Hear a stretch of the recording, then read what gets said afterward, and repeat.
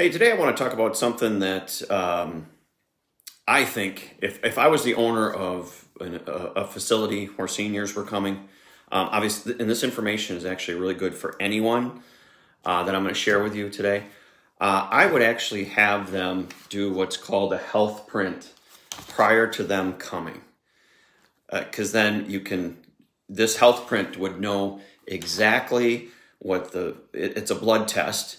All the foods that are good for you, all the foods that are bad for you, all the way down to what supplements that you should be having, and things like that. So I just wanted to talk about that really quick because I'm going to share my results. I was actually, this hutchback here was cleaning out the other day, came across my health print, and this is a company called Your Future Health. I have no affiliate or anything like that with them. I just, my wife has done this. We're big on blood tests. Which we have to pay privately. You know, a lot of you are going to say, "Oh, does insurance cover it?" Nope, insurance does not cover this.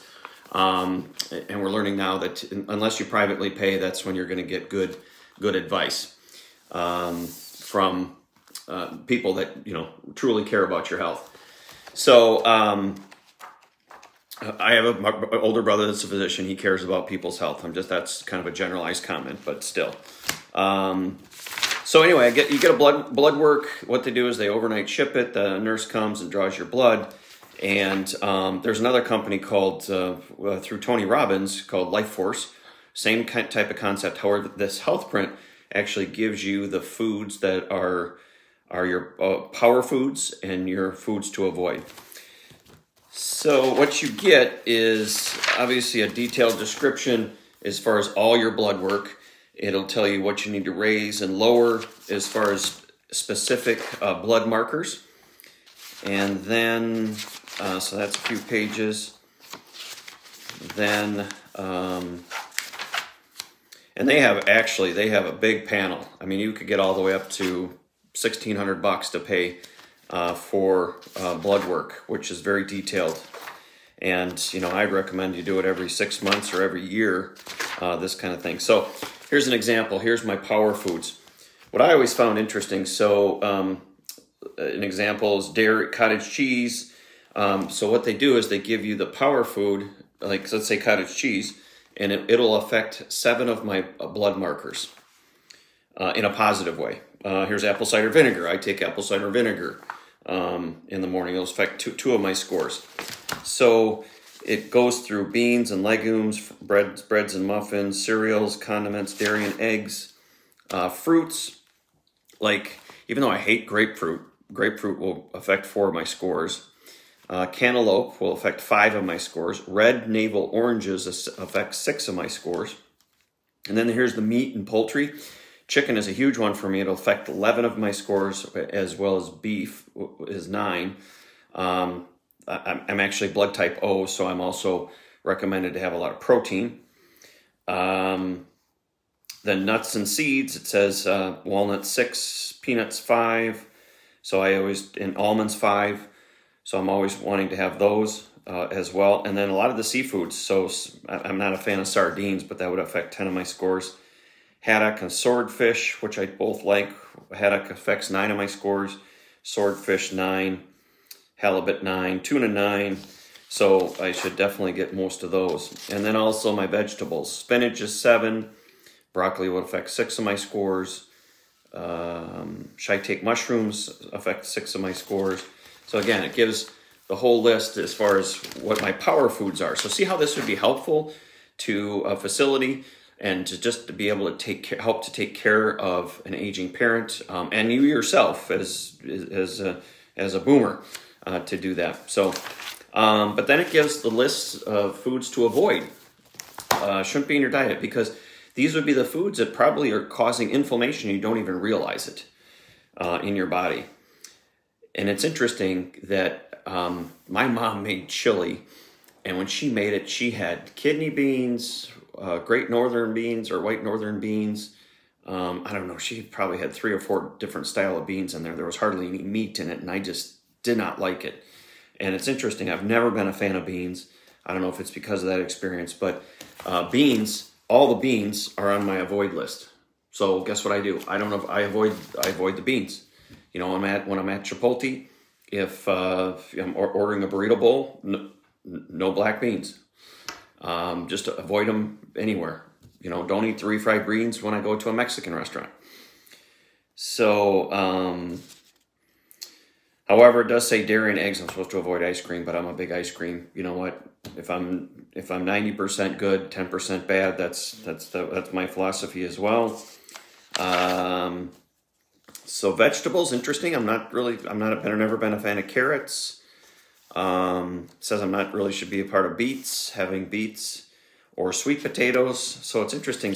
Most of these things, I'm not a fan of eating anyway, and I avoid. And then also they give you the supplement suggestions as far as what supplements would really help you. And mine, a big one for me is B complex or folate, folic acid. And then another big one is fish oils, which I've really increased my fish oils supplements. And I actually feel a lot better. My skin feels great. I used to have a little hard like callus area here and also here, and those are gone now since I've increased my fish oils. And what else is in here? But it gives you, I had some intracellular testing as well, so I added that so to see what it was. I found out that I actually have some mercury in me, so that's something that I've considered about getting. I have just think 1 or 2 mercury fillings that I've had since a kid, which could be contributing to that. And then the other nice thing is that with a blood Healthprint, you get a normal, by this Ellie Cullen, you get normal blood test scores aren't good enough. And so then this is a book that tells you why, because when you go to the doctor, what they do is they base it on the bell curve. And I'll tell you, from here on out, for the next years, I think we're going to have a big change in healthcare, which will be good because it needs a huge reset, and most healthcare professionals will tell you the same. And I think you feel it, that it needs a huge reset. Communication needs to be better. But back to the blood work, it's typically on a bell curve. And what the traditional doctors do is they just look at what the average is. Okay, well, the top 25%, those are the people that feel great, and then the bottom 25% are the ones that really feel really terrible.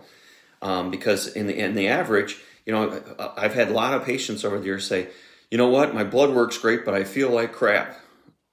So again, you're just in that bell curve.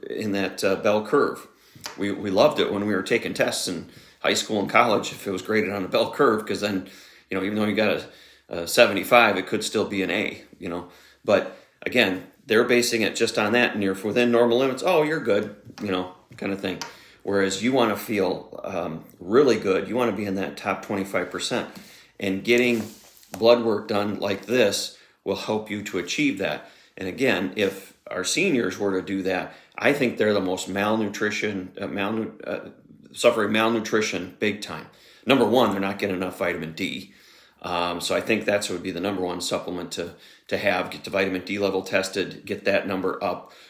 Seniors would feel great or better. They'd be able to fight off illness. And then they also send this book as far as, okay, what if your, let's see, let me pick one out here.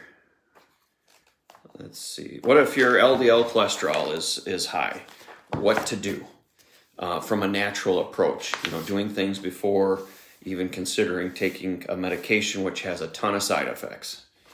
So this is just wanted to share with us. This is what I've always been passionate about is people's health. And with seniors, I want to make sure they're happy, healthy, and safe at home. So this is under that healthy component. Even if you're at home, really, if you got a senior, I'll include the link to this company. But you will have to pay for it privately. I recommend it for yourself too, because we're looking at our parents. Because what I've noticed over the years too is when I first started 23 years ago providing in-home care and doing home health as a PT, most of my patients were in their 80s and 90s, all the way up to 100. Now I'm getting patients as young as in their 60s. So there's a big problem American health is an issue. It's in decline, and it's been in decline, and it's getting worse.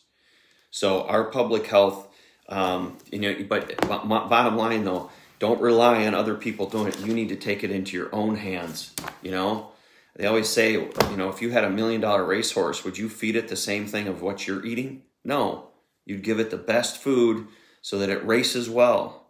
And unfortunately, Americans feed junk into their body, their $1 million body.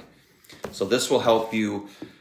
Getting a Healthprint will help you and an aging loved one feel better, look better, and actually just understanding more about yourself. Even in the Bible, it says, know thyself.